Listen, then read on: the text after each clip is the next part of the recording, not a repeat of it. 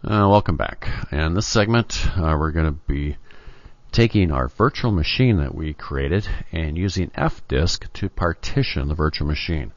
Partitioning a hard drive is a very important thing to understand. When you buy your PC, unfortunately, it's not partitioned. You have one big, large hard drive that's all dedicated to partition C, where your operating system resides. When you go to save files, your files go into that one big C, and if you have a problem with your operating system where you have to replace it because it becomes unstable, corrupted, or infected, you lose all your important files unless you can back them up. I always suggest to everyone that we create a second partition. On that second partition, we put files that we don't want to lose, and we also back up our primary partition with our operating system. So in case it does become infected or corrupted or unstable, we can reinstall it very quickly using the image. And it only takes a few minutes instead of a few hours because we have a image that is the original from our first installation. Saves a lot of time, a lot of work. Back here, welcome to MS-DOS. And we're at the A prompt, and we go ahead and type in Fdisk. Fdisk. This is a utility in MS-DOS for setting up partitions. Hit enter. We get this little, your computer has a disk larger than 512 megs. Anything larger than 512 megs looks like a large disk to MS-DOS. Do you want to go ahead and start this large disk support? Yes, I do. Otherwise, we would be limited to 2 gigs. Now, on our virtual machine, we created a 16 gig virtual machine, so we're going to partition that now. MS-DOS opens up. First, our current fixed disk is disk 1. If you had more than one hard drive, it would appear here as the number 2, 3, and so on. We have 4 selections. Create DOS partition or logical DOS drive. Number 2, set active partition. 3, delete partition or logical drive. 4, display partition information. I'm going to go ahead and put a 4 in here and press enter. Right now you can see our current fixed disk, number 1, has no partition information. So click or push escape to go back to that last menu. And this time we're going to create a DOS partition or logical drive, and it defaults to 1, so we'll press enter. Now we have 3 more options. Create primary DOS partition, create extended DOS partition, or create logical. We're actually going to use all 3 of these, but we'll start with number 1. Create primary DOS partition. Press enter. It's going to do a little drive, verify drive integrity to just make sure that this drive is able to support partitioning. And it is. It's just a virtual drive or just a file. And it's almost done. Now, this is real important. It says, do you wish to use the maximum available size for a primary DOS partition? This is where you want to make sure you say no. Otherwise, you're stuck with one large partition, partition C, for the entire disk. So we're going to say no. Click enter. It's going to do one more drive integrity check here. It goes pretty quickly since this is just a virtual. Otherwise, it would take quite a while because it's actually checking the disk's integrity. Now it's complete, and we have 16,379 megabytes. Now, I only want to use a portion of this, so I'm going to just type in 8,000 and press enter. Now I have a new partition, C.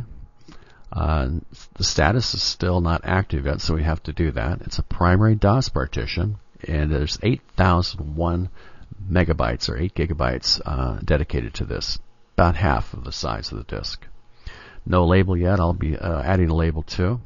Press escape to continue. Next, we're going to go ahead and set this active. So I'm going to select number 2. Press enter. I only have one partition, so I'm going to put the 1 in here. Press enter. Now I have an A up here, so my status is active. This gives me a primary partition that's going to become bootable. Otherwise, your disk wouldn't be bootable if you didn't have anything set active. Now press escape one more time. Next, we're going to create a extended partition. So number 1 here again. Press enter. This time it's going to be an extended partition. So press 2, enter. It's going to do a little verification again, drive integrity. Make sure we can set this up without any problems. And it's complete. We're going to use the rest of this drive dedicated to this extended. Now, we could make this smaller and leave some unallocated space, but I'm going to go ahead and use the whole drive. Press enter. Now I have a second partition. It's an extended partition, and it's 8,378, a little bit larger, about 8.3 or 8.4 gigs, and it's about 51% of the drive. So that's pretty good so far. Now I'm going to go ahead and press escape, and it automatically knows that I'm going to need one logical drive because it says no logical drives defined yet. So it's doing a little integrity check again. And I'm going to go ahead and use the rest of this space for my one logical drive, drive D. Now if I wanted to create a E partition, I could take half of this and dedicate it to the D and then the other half to the E. Or I could even add more if I'd like to. I'm going to go ahead and take this and press enter. Now I have a logical drive, drive D, 8,378 megabytes in this extended partition. That's using 100% of this extended. Now press escape. Now I'm going to press the 4 because I want to look and see what I've done so far. And press enter. Now you'll see I have two partitions. Partition 1 set active and it's primary. And there's about 8 gigs dedicated towards it. And I have a second partition, extended, and it has the 8 gigs. Now it's going to say, do you want to see your logical drive? So go ahead and press enter. And we have one logical drive, drive D, in that extended partition. I'll go ahead and press escape. We're going to come completely out of this because we're finished. In order for the computer to see these changes, we're going to have to go ahead and reboot this virtual machine. To do that, go up to your actions, Control-Alt-Delete. That will reboot. Again, we're going to be booting to our ISO image so that we have a DOS operating system to work with. Now next, we want to format this new partition. So I'm going to type format, and it's going to be C, and I want to add system files so this becomes bootable. Now this is the switch, /S. Press enter. And it's going to say, do you really want to proceed with this? It's going to erase all the data. I'll say yes. And it's going to take just a minute to format this because it's just a file again, not an actual physical hard drive, but a logical hard drive that we've created in this virtual environment. So as it continues to format here, once it finishes this, it will add the system files so that this can become bootable. And then it's going to ask me, do you want to put a label on this? And I'll add a label. I'll call it DOS. And right here we can do that. DOS will be my label name. Press enter. Now I have a new drive C that I can go to. And if I type dir, I can see what's inside this. I have a command com file, so I've got my system files in here, and I've got a new label on it called DOS. Now I still need to format. I'll go back to the A drive where my format command resides and type format one more time. And this time I'm going to format the D drive. Press enter and yes.